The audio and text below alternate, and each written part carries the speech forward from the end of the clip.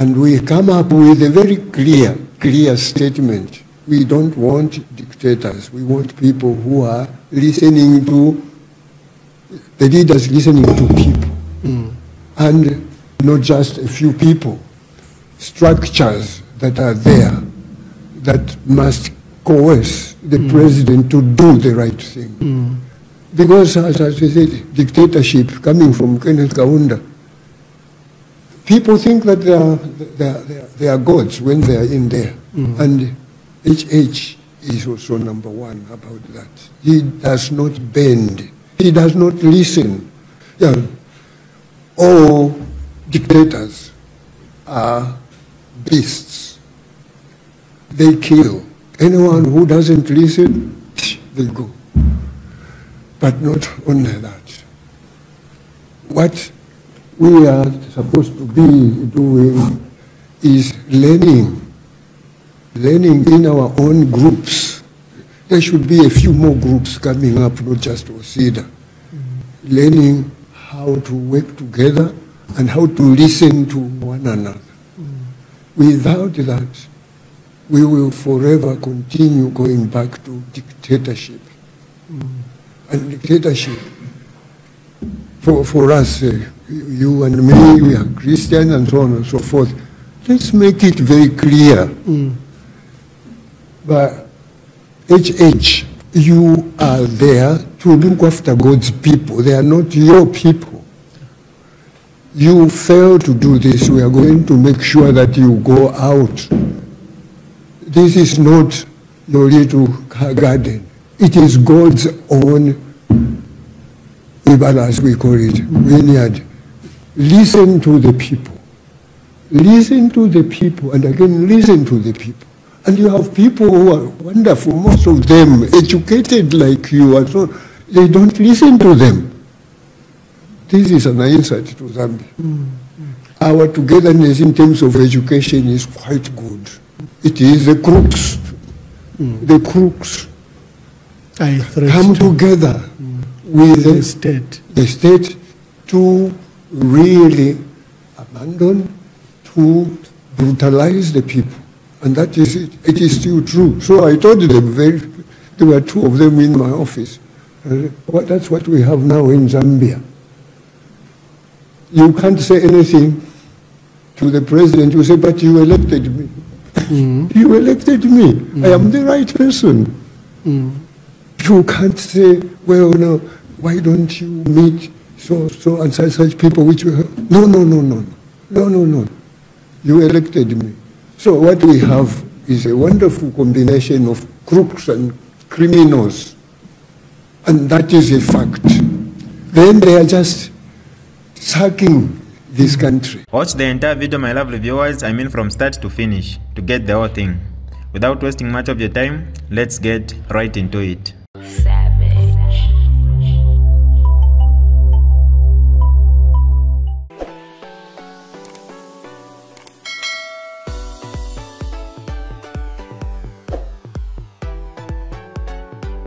Hi lovely viewers, it's me again, your one and only Mutati Mpundu.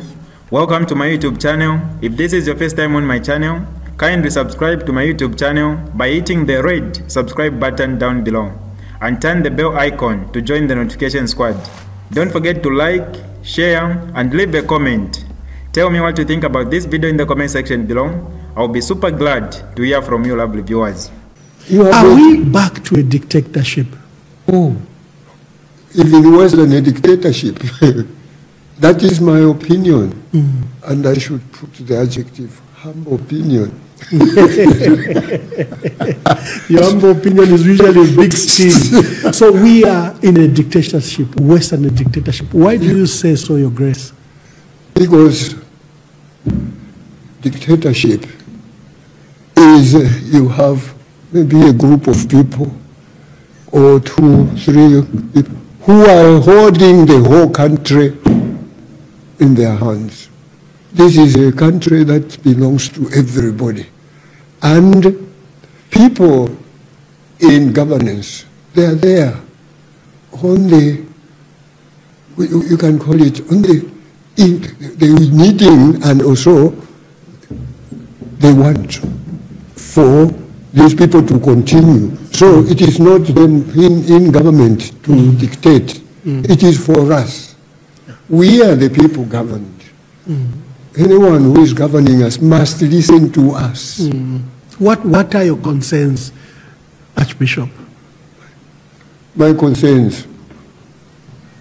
You know, we always, at least I always go back to the teaching of the church and our Lord who said, go out there and proclaim the message of God and proclaim full goodness for everybody. Why? Then there is something that I wanted to say, but it has escaped me. We talked very shortly about people we elect in government. They have a mandate, and that mandate must be made by the people, even long before elections. If you give that to them when they are already in power, they don't need you. They have it. We have to say, right, this is the way we go. And we begin with number one. I can see you are smiling. Number one thing is the Constitution. When you look at our Constitution, we don't even know what is going on. There was a time when the president could be the president and so on and so forth. Number one, to have this Constitution done and done well. And then afterwards, people will be guided. You can't just wake up one day and you say, I'm so and so, I'm doing so and so. No. Here is the guide. And this guide must be followed. You don't follow this, you are a persona non grata. Actually, you can be indicted and be prosecuted. When people come to understand that, things will be better. You were part of a grouping that created OSIDA as a civil society grouping to speak to governance issues. We have seen pictures that you've had interactions with the president. Have you tabled your concerns to the president that probably has veered off the course in which he was elected, that he could have abandoned the issues of the poor, and maybe he has allowed corruption to fester? Yeah, first of all, just a little correction. Yes, sir. I am just a humble member of OSIDA. Yes, sir. And that is the truth, the whole truth, and nothing but the truth. So help me God.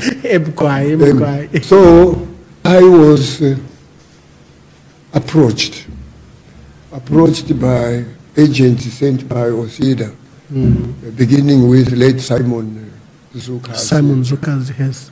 I was there enjoying my peace, and someone says, don't enjoy your peace too much. The work has not been done yet. Don't you come along. You come along and we work together. We will guide you. We have a big picture. We want Zambia to be big. We will be party to it. Are you ready for that? I was shaking, you know. I finally agreed. When I finally agreed, the members that I found said, well, we can try you. We will try you in that when something has to be said, we are going to be swearing by you as the president of this. Really, we are going to do that? What about you? Don't you think there is this around? Well, if you are afraid, tell us. I felt challenged. I said, you do the work. You guide me. I will be there. Because I know it is critical. Talking about meeting the president, you know very well what we did as a little group, you know, concerning what could have happened to Edgar Lungu, for example. Yeah. Anyway, what we were thinking was, look, let's see this man face to face after the elections, and he was put in place as president. He renegated on the premises, on the promises rather, that he had given them. You can ask him. He didn't even want to hear us anymore. And he made sure that he sabotaged that first meeting that we had said, we are going to speak out. What did he do? He brought in all kinds of, spokes and so on and so forth. And we didn't pronounce it. But there were angels who were very smart. If we can't read it, we can distribute it to the people who are in the mass media, And that's what happened. So he failed to do that.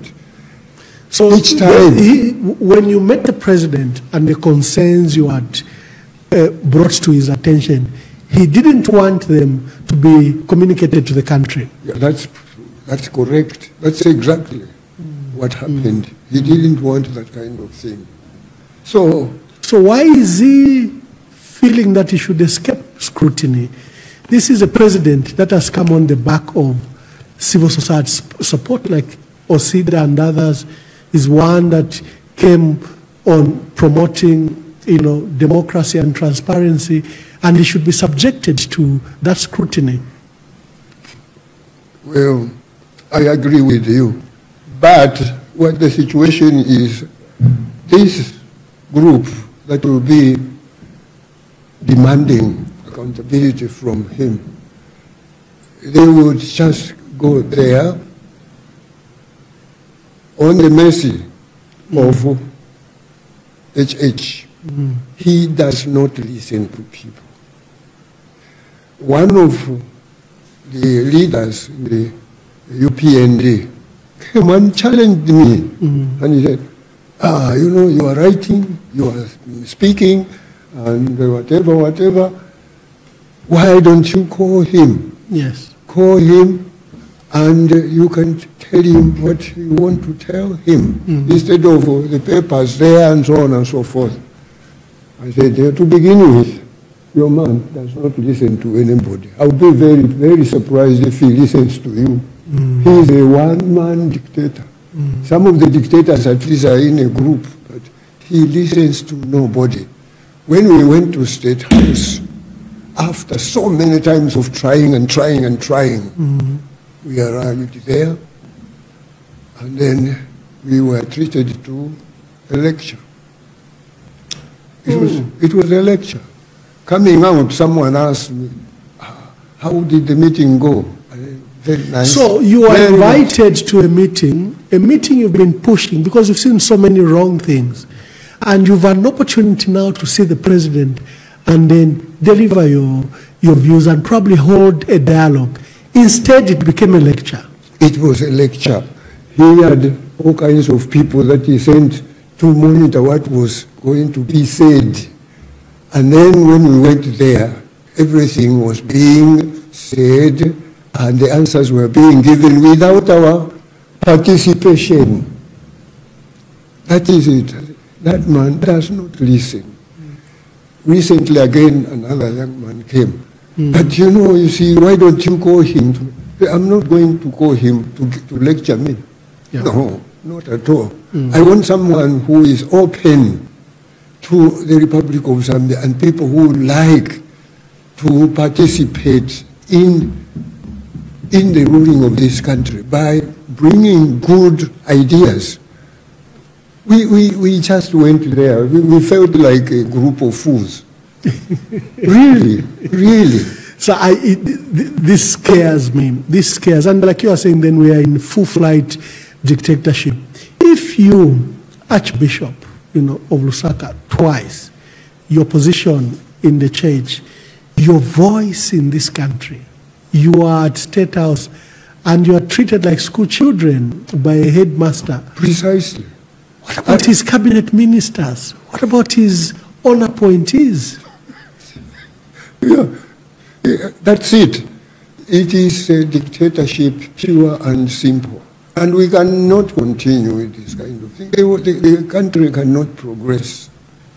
There are people in the UPND, sometimes they use very unfair words that maybe you and others helped President Hakainde Hichilema to become president, but you have not harvested the fruits from his government, and therefore you are now criticizing him. What do you say to those people saying that? I don't want to be rude. This is just trash. If you ask the archangel there and saint there, that is exactly what our leaders did not want. And you think I was going around looking for a job myself? This is an insult. It is an insult. It's exactly that. One or two of our members have run away precisely because they were not given that or one of their children, one of their friends. So we don't want, when I arrived there, we are not looking for jobs. We are people who are concerned about the state of our country. Yeah, our country. And so if you want a job, that is the door. I said, no. I was sacked because I resigned. So you think I'm going to look for another? No. So all those that are around him, some of them have been, taken from all job seekers. It would just hurt me. Yeah. If today I went and I said, Mr. President, I want to be Prime Minister, I'm sure he would give it to me because he would just completely kill everyone there on the other side. He was, Mpundu said this, Mpundu now he's the fellow we have to live. No, sir, we feel that that is not the right thing. And those who want jobs from HH, they are free to go, but they are not standing for people's wishes. The young people, I think, listened to your call and the cause of others to have the government of Edgar Lungu voted out and to bring in Hakainde Hichilema. The hopes of Zambians literally lay, on the shoulders of Hichilema, that if he is elected, first of all, that he was going to do what he promised he would do, which he has, lamentably failed. But secondly, that our country will be better. The divisions will be bridged and that the unity of our country will be forged better. What are the lessons we are learning from the 2021 elections? Were we harsh on Edgar Lungu? Did we bequeath these good political fortunes to Hichilema, maybe without proper scrutiny? What can we learn from the 2021 elections? Yeah, when we go for campaigning for the next elections, it is still far, but not too far, is to simply, first and foremost, I went to this interview with the people in the media who are knowledgeable. They have said, we have just to look at what Zambia is from the point of view of governance. And we come up with a very clear statement. We don't want dictators. We want people who are listening to, the leaders listening to people. And not just a few people. Structures that are there that must coerce the president to do the right thing. Because, as I said, dictatorship coming from Kenneth Kaunda, people think that they are gods when they are in there. And HH is also number one about that. He does not bend. He does not listen. And sometimes those who have even, how do you call it, much more learning than me in areas of, we are talking about the economy and so on and so forth. They say this person knows absolutely nothing about the economy. Why doesn't he rely on experts? And we have them, and they are good. But he thinks that he knows more than anybody else. So where are we going? To a precipice. But we are not going to allow it. We are going to, again, start a campaign like the one that we started with Edgar Lungu. We started it at Kariba Dam there. And it was like this, going on and on and on. We have to do it. And we are going to do it on behalf of our dear country. Why do you think that President Hichilema is a danger to our country, that we have to start a campaign against him and probably seek possible solution and possible successor to him? Yeah.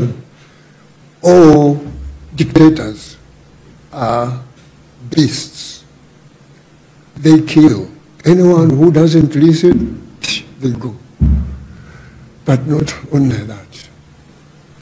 What we are supposed to be doing is learning in our own groups.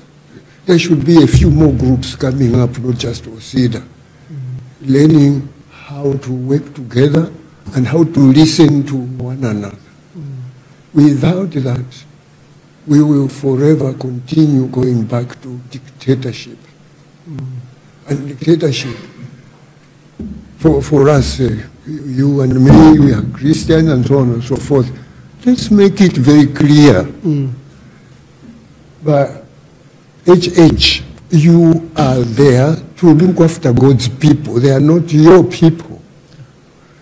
You fail to do this, we are going to make sure that you go out. This is not your little garden. It is God's own, as we call it, vineyard. Listen to the people. Listen to the people, and again, listen to the people. And you have people who are wonderful, most of them educated like you, and so they don't listen to them. This is an insight to Zambia. Our togetherness in terms of education is quite good. But it is not utilized. What does he do after meeting? You know, he goes back to State House. And what does he do? That's where I met so and so. This is what he said. Let me think about it. Let me pray about it. So, you know, for us, the watchers and people in the country, when we saw a good picture of you and the president, we said, how can she never land? Your country, you know, things are going very well. The president has just seen OSIDA. But you've revealed here that it was a lecture. Yeah. I suspect then those meetings are used for propaganda purposes. Sure. They are not used to build this country. Sure. Because when we see the pictures, and there is no information, they just say the president met OSIDA or met the church or met the trade unions. But if what you have described is a window of those meetings, they are being used for PR or propaganda purposes, not to achieve national building. But when we came personally, and I think the Archangel sent as well, when we came from there, I went for a cold shower, just to cool down the anger. This man is taking God's people for granted. This man should not be allowed to go more than one term, if at all. We should begin now. We are tired. The people of Zambia are tired. From that meeting, you made that final decision about him. For me, yeah, you are right. This is not the person we thought would be our torchbearer as a leader. This is a monster. He is a monster. And when it comes to corruption, he's a master of it. Those who come to ask me, the young journalists, what do you think about this person? I said, look, I take strength, you know, from the American Constitution, which was, they say, drafted by Thomas Jefferson. Thomas Jefferson said, we are about to make this constitution. You see, these are the guidelines that will help us, you know. what are the guidelines?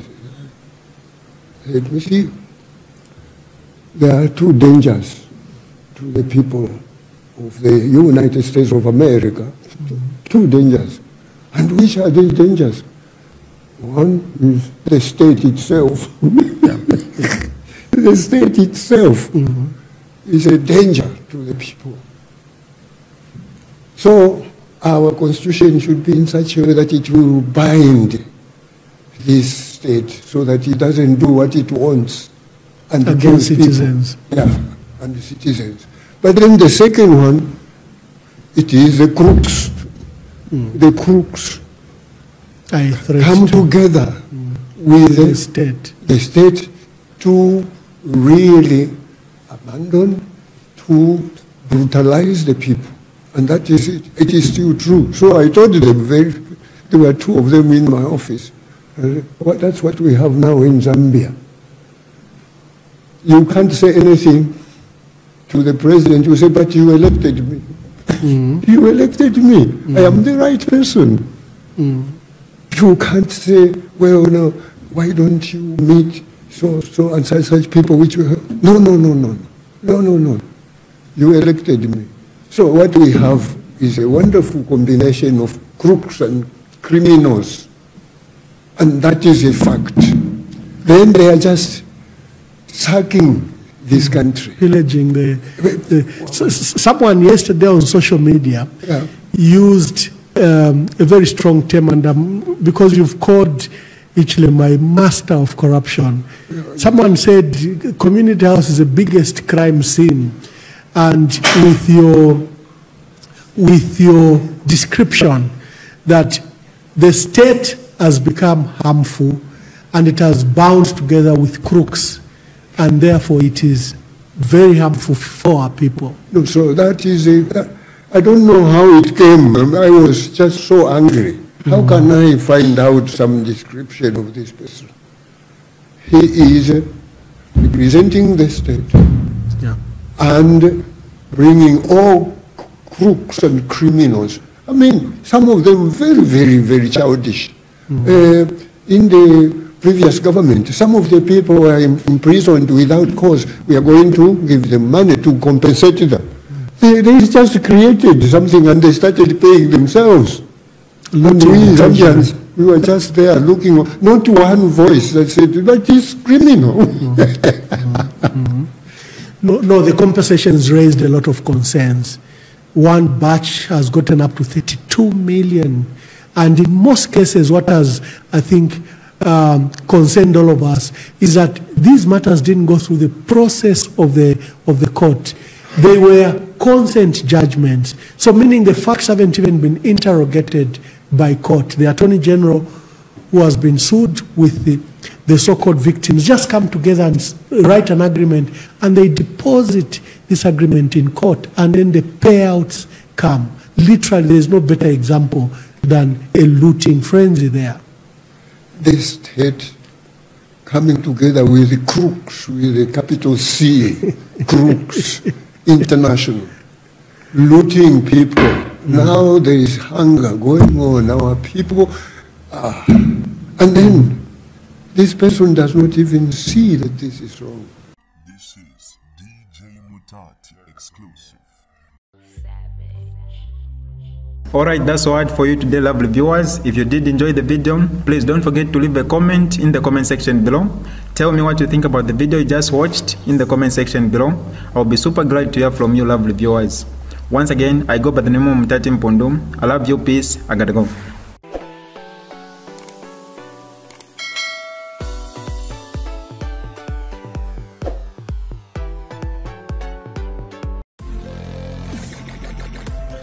Audio